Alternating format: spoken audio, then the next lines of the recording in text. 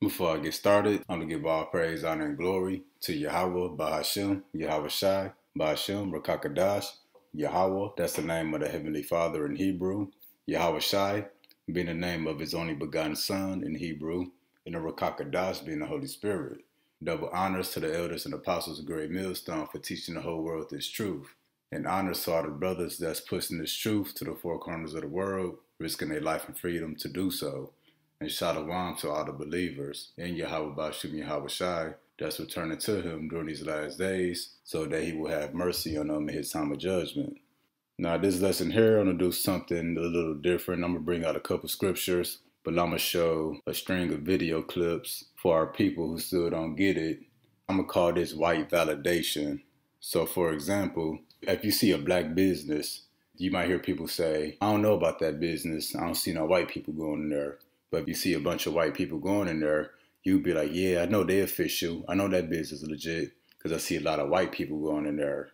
So that's white validation. Like we need the white man to verify that something is official or something is real. But that's really foolishness when you think about it, because who is the white man? The white man, not the Most High.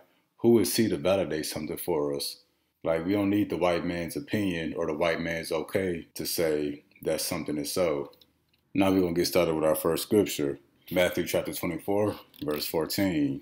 And this gospel of the kingdom shall be preached in all the world for a witness unto all nations, and then shall the end come.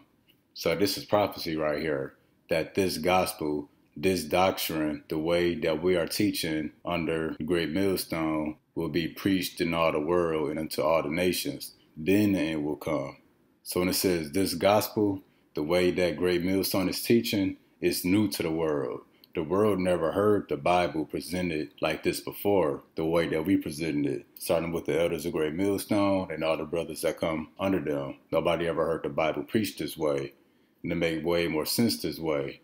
Because when it says this gospel of the kingdom should be preached to all the world, it's not talking about Christianity. Christianity been around for hundreds of years. It's already spread through all the world into all the nations. And the end ain't came yet. Ain't nothing happened with Christianity. But the way that Great Millstone is presented, once it spreads to all the world, now the end is coming. That's one way we know that's the correct doctrine. And what's that correct doctrine? That the Lord has a chosen people, that is the Negroes, Hispanics, Native Americans, and what else? Salvation is only for the nation of Israel. Like people say salvation is for everybody. That's not true. Because we the only people who need saving. The people you see here. The Native Americans, all the Hispanics, the Negroes. We the only people who need saving. What the other people need saving from? Saving from themselves? And what else does this doctrine include?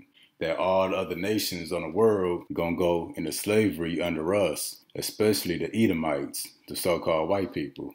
And what else comes with this doctrine?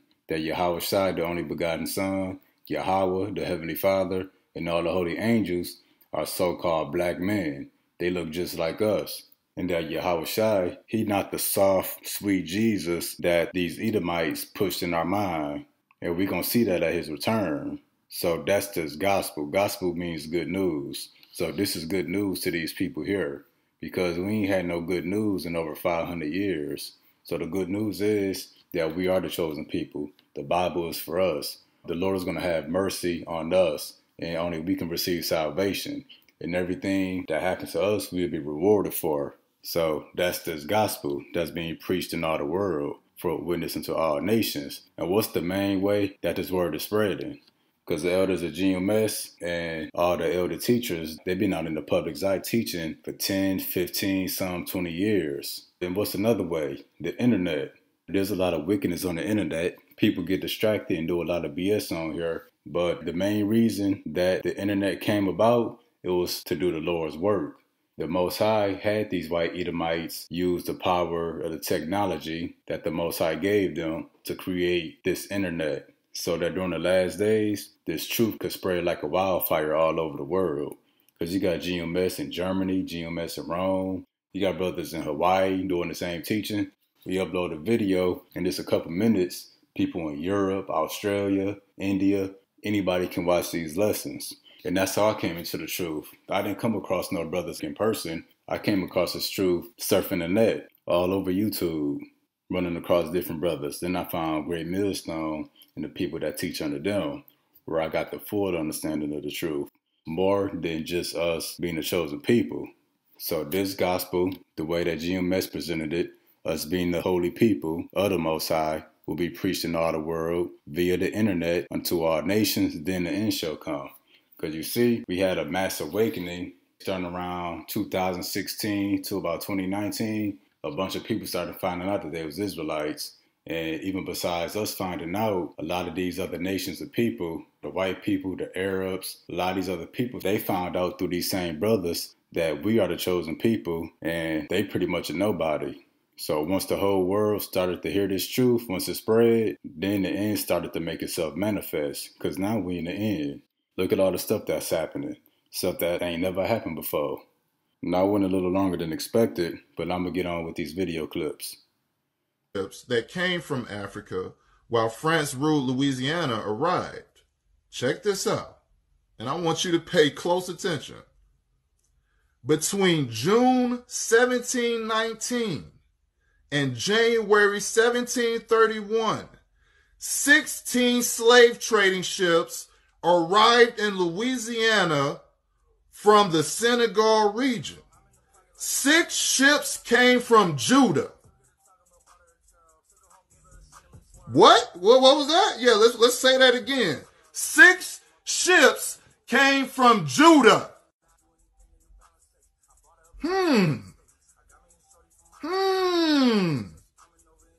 Judah? Where is that at? Where is Judah at? I ain't never heard of where did I hear Judah? Oh, Judah's in the Bible. Oh, Judah is the tribe that the Messiah was to be a part of. Oh, Judah was the tribe of King David. And it said that 6 ships, So to say that Christ is white when he is clearly black is nonsense. This is just deception by my people and lies to hide because they know how important it is. They know how important the real Jews are, and they have done everything that they can to hide their identity from them and to cut them off from being a nation. So with that, I see that my video is getting long. I may not even be able to upload this. I may have to redo this. Hopefully not. But with this, I'm gonna end the video and I'm gonna say shalom. And I will see you in the next video. Thank you. Israel, it's time to repent. And I just heard that you black people that was stolen from Africa to America, that you don't know who you are. You are the children of Yahweh, the children of Israel. You have to come back to your homeland, here to Zion, to Jerusalem, because us the Gentiles, we do need you. We need you to come and pray because you are our saviors. You're the one that was chosen by Yahweh to live in this land, not the Jewish people, it's you. Remember the 400. I was a Christian missionary for years, but there came a time in my life when I realized that what I was taught about the Bible was a lie. In my confusion, I cried out for help. I met an Israelite who introduced me to the God of Abraham, the God of Isaac, and the God of Jacob, who is described in the Bible as having hair white as wool and eyes red as fire. Yes, the God in the Bible is black. I'm grateful to witness the end of a 400-year period of slavery, foretold in the Bible of God's people, the Israelites in this new Egypt. The God in the Bible is black. Get into the scripture, you're going to know who's who as far as their nations go. And I'm an Edomite. And my forefathers done deceived this whole fucking planet. Pardon me, I'm working on my mouth. But they deceived this whole planet. And I could care less about all the other nations that they've been deceived. You know what I'm saying? But what gets me is that they deceive the Most High's people. The Most High's people. Do you not understand? Do y'all get that, what I'm talking about? deceiving the Most High's people, people who are kings and queens of this planet, of this whole world, of everybody who has a heartbeat on this planet. They are they are royalty. True royalty. So that's what I call white validation. White people telling us that we the chosen people. White people telling us to repent. And I'm going to get a couple more scriptures. And we've been saying that it's only us that the Lord is dealing with. He's not dealing with any other nation of people. That's why we got this here. Psalms chapter 147, we're going to start at verse 19.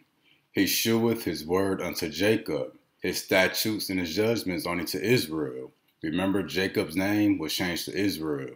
So he only showed his word, his statutes, his laws, and his judgments unto Israel, the so-called blacks, Hispanics, and Native Americans. Verse 20. He hath not dealt so with any nation, and for his judgments they have not known them. Praise ye the Lord Yahweh Ba'ashem Yahweh Shai. Because he's not dealing with any other nations outside of Israel. For his judgments, his law, his covenants, he didn't make it known to them. It wasn't for them. Now I got to go to Romans chapter 9 real quick. We're going to start at verse 3. For I could wish that myself were accursed from Christ for my brethren, my kinsmen according to the flesh. So he said his brethren who are his kinsmen according to the flesh. That's a bloodline. So my kinsmen according to the flesh who are Israelites.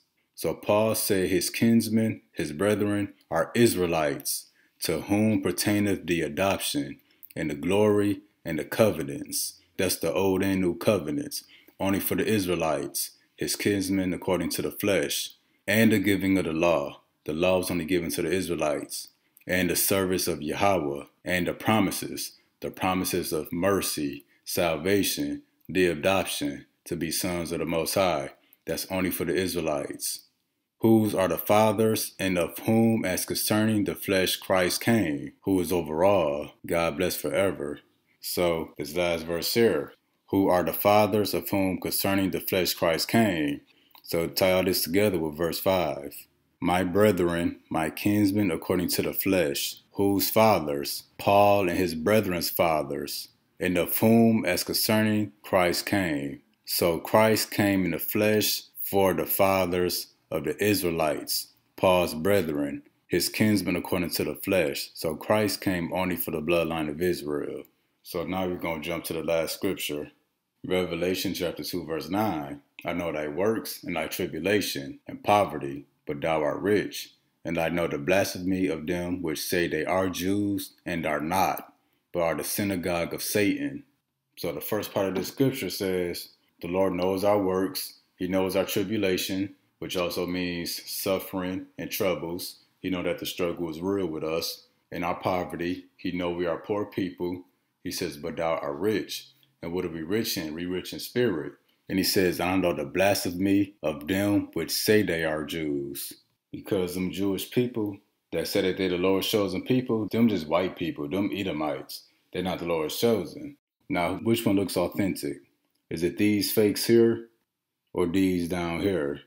So those who say they are Jews but are not, they are the synagogue of Satan. They are not the Lord's people. They on earth to do Satan's work. Now, last scripture.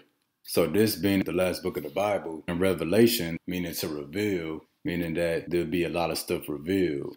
Chapter 1, Yahweh Shai, the only begotten Son, he revealed himself and how he looks. Chapter 2, the Lord is saying that those who say they are the people, they are not the people.